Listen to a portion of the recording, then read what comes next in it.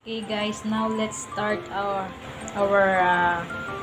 ingredients for tonight here on the Puta cooking show on my small kitchen. This is the ingredients that I prepare for my chicken marinade, and these onions is for this vegetable steam later. We're going to cook in here with the butter. So after I marinate the chicken, we're going to put the turmeric. This is herbal, so I'm going to put it here. So let's stay tuned mga guys.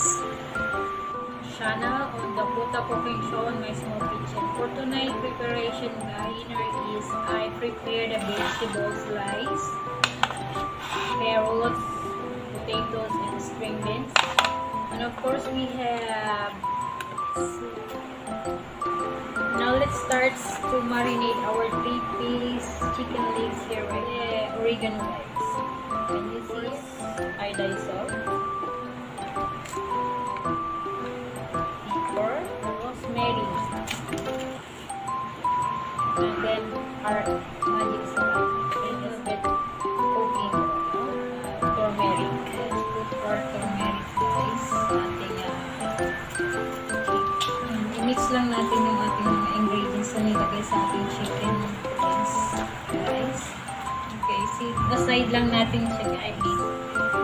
Then guys, let's put our vegetable here. The bottom, going to put it here on the top.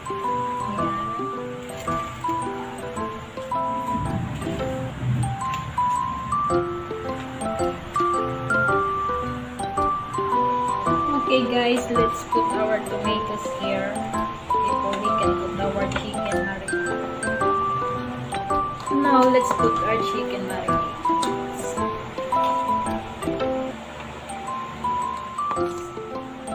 You can see guys, ayan na siya, yung ating chicken. So let's put inside in our new oven. Guys, let's put our chicken here.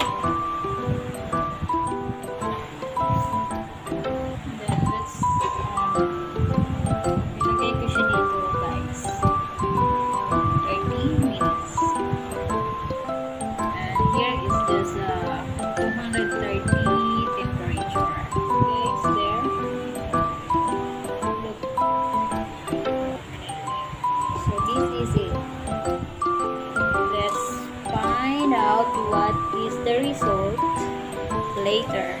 Steamed vegetable is already cooked, so I need to remove it here para hindi ma-overcook. Ayan. And guys, na-transfer ko na yung ating vegetable steam here para hindi siya lumamig agad. Guys, let's check our finished product, the baked marinade chicken. So ito na yung ating result ng ating baked marinade chicken legs that we made it today. Ayan siya guys.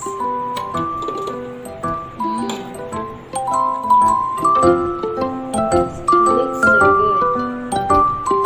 Okay guys, let's eat dinner.